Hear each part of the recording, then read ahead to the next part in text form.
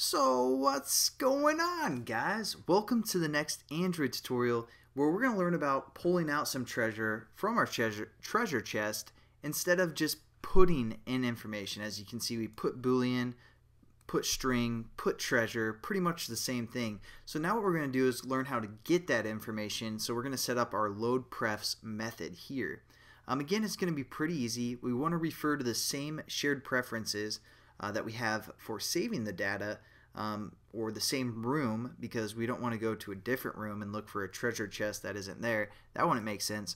So again, we're going to refer to the shared preferences that we set up here. Just going to copy and paste. Again, we could have made this a variable that worked globally for this class, but it doesn't really matter. We're just going to copy and paste pretty much the same thing. The next thing that we want to do is we might want to set up some values. So we're going to set up our boolean, and we're going to say CB value or checkbox value maybe, and we're going to set this equal to be our shared preferences or the room, and instead of put we're going to say get. So we're going to say get boolean value, and again it's referring to a key and a value. We could have put some parameters maybe within our load preferences, but since we're going to have this load preferences load up everything, we're going to type it by hand manually. So for a key, the first one is for a checkbox again, so we want to refer to the checkbox treasure chest, which we labeled checkbox. This has to be the same. Now let's say we type this incorrectly. Obviously we're going to try and open a treasure chest that we personally didn't put any information in, and that could give us some problems with our application, right? So what we want to have happen is have a default value if it can't find that treasure chest, or if it can't open it, can't see any treasure in there, you know, all those errors. We're going to give it a default value of false. So all this is doing is we're setting up a boolean value to be either true or false, obviously, but we're going to walk into the shared preference room, and we're going to look for a treasure chest called checkbox, and if we can't find that checkbox, or if there's nothing in it, or something crazy is going on, it's going to return a value of false for us.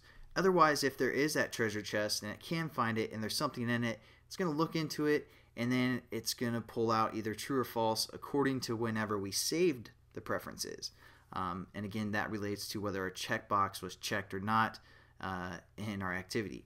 So that's going to be kind of how we can pull information or get information instead of putting information in.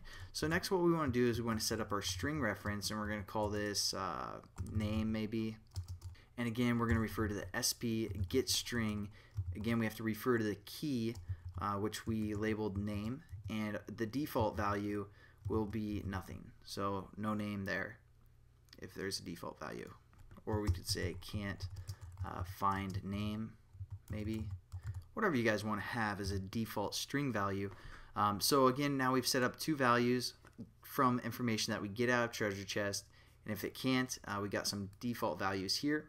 So that's kind of how this works. Obviously for this application, what we probably want to do is use this load preferences within our onCreate method, so we can check if the checkbox was already checked or not.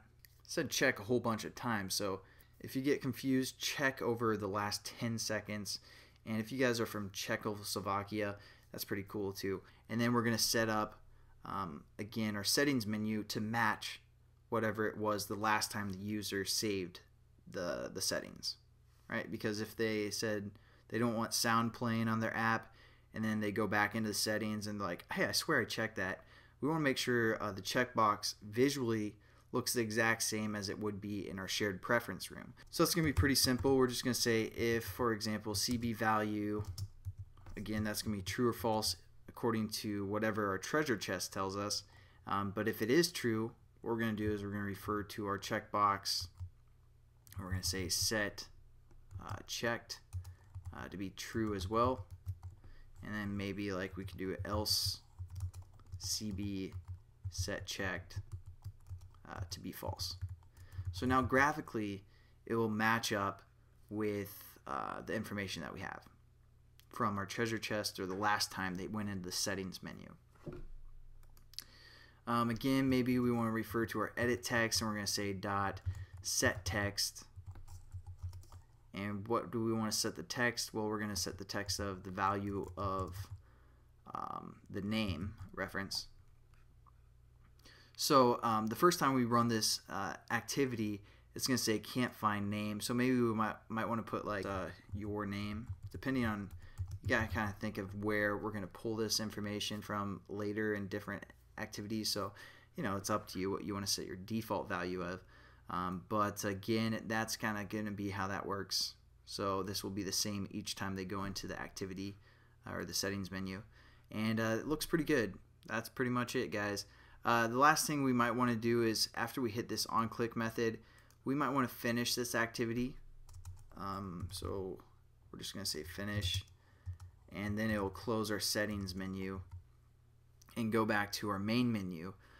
As of right now, we have this as our launcher activity, so it's going to start up first, but later we're going to have this open as a new activity, and then we are going to close it. Kind of get what I'm saying? And you know, that's pretty much it for shared preferences. I'll probably show you guys how to relate to this information from a different activity in the next tutorial. But as for now, that's kind of how you save and load data in our shared preferences. So thanks again for watching, guys, and I'm going to go to my real job now. So catch you guys later. Make sure you check that like button.